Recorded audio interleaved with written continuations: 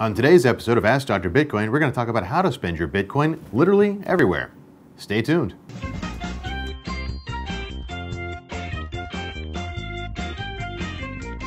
So one of the first things I want to show you how to do today is how to spend your Bitcoin natively, because we're going to talk about how to spend it in a variety of different ways in places where you shop every day. But to understand how all that works, it's going to help if you understand how to spend it just to another person that wants to receive Bitcoin or other types of cryptocurrency.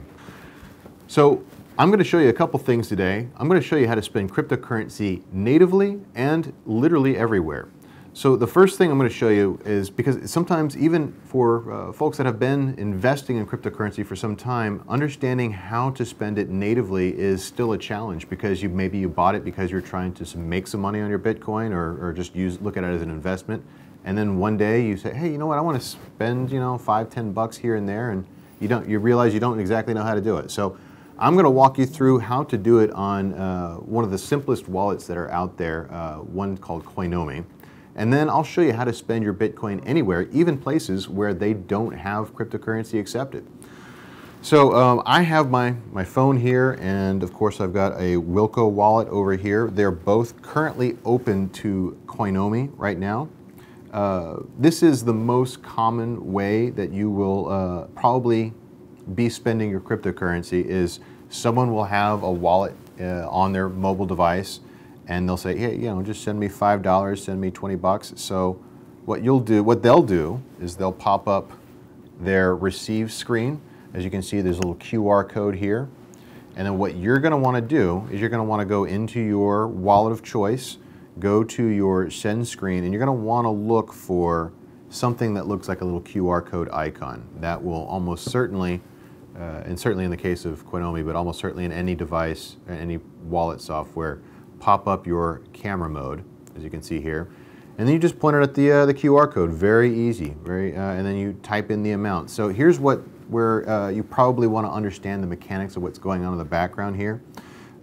Usually a wallet is going to be hooked up to a price exchange somewhere, either going to be a composite price from CoinMarketCap.com, or if it's like Coinbase, they're going to have their own internal spot price that they use.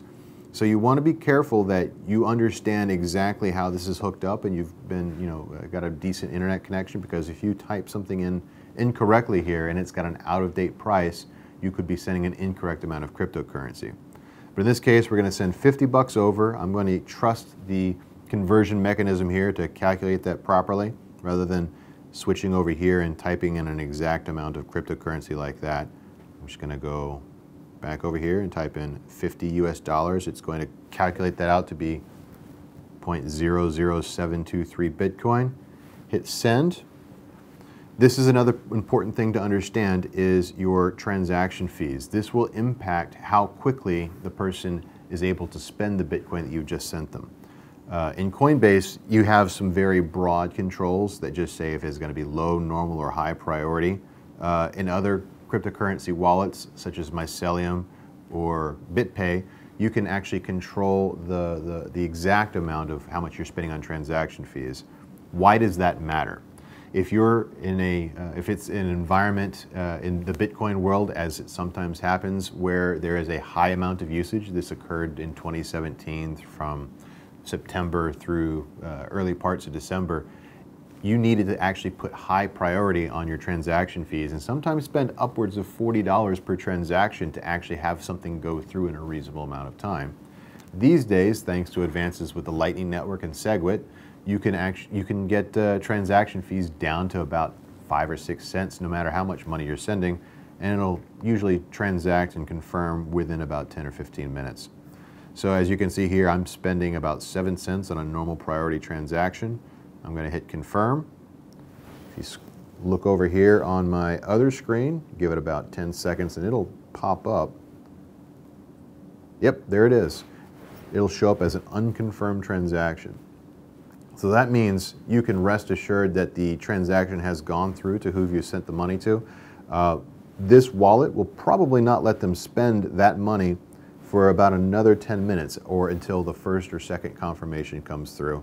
Important to know, but if you're ever receiving cryptocurrency or someone's paying you this way, 99% of the time, even with zero confirmations, you can trust that the money is going to come through at some point eventually. So you don't have to worry about whether or not it's immediately spendable. So that is how do you spend your cryptocurrency natively. It'll provide you extra utility, extra liquidity, and will not constrain you to the usage of Bitcoin ATMs. Enjoy. Well, there you have it, your blockchain and cryptocurrency prescription. As always, these are just my thoughts, and I encourage you to seek out a second opinion.